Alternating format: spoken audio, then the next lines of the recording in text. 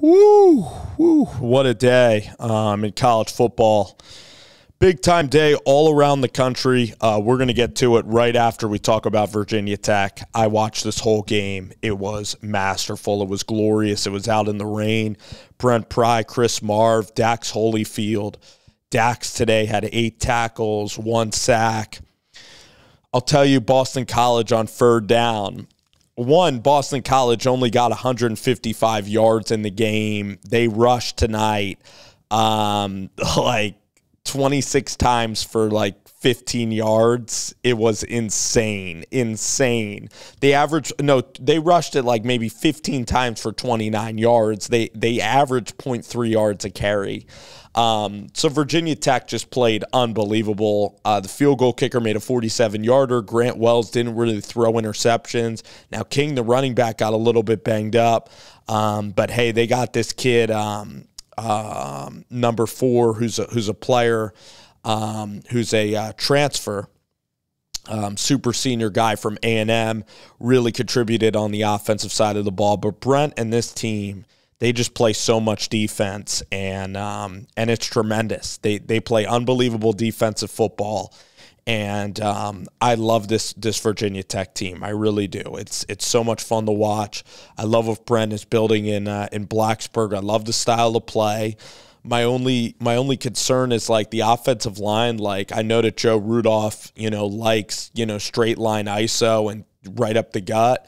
I wish that they would do a little bit of outside zone, kind of give their running back some more space to operate.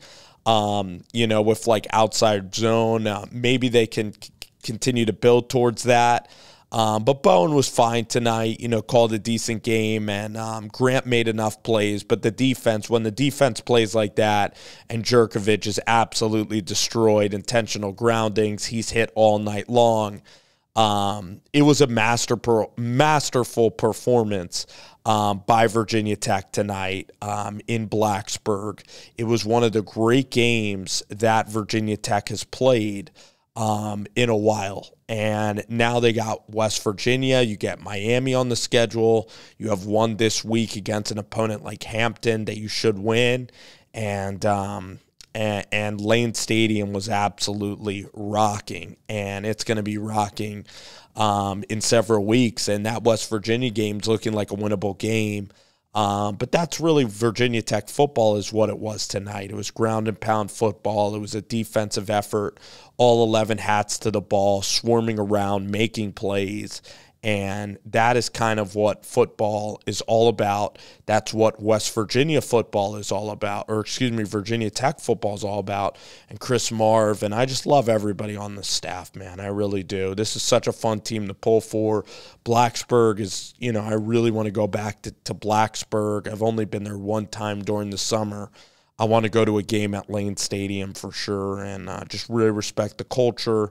And I was arguing with a friend, and he was saying, Virginia Tech lost to Old Dominion. They're not very good. Boston College is going to beat them. They're going to win 5 games. And I'm like, no, they're fine. In the ACC, they're going to win a ton of games, 7 or 8 wins, and I think they're on their way. And that was just such a beatdown of Boston College. That was just freaking fantastic.